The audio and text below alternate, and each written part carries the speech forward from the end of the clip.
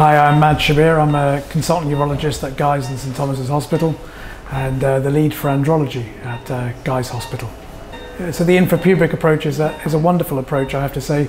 Having been trained on penoscrotal technique for many years and doing that for the last decade, I have to say it's opened my eyes as to the possibility of the ease of the approach, the speed with which you can put the implant in, but in a very safe and controlled manner. So definitely it's an evolution, I think, in the technique. Yeah, it's the first time I've seen the scratch technique being used.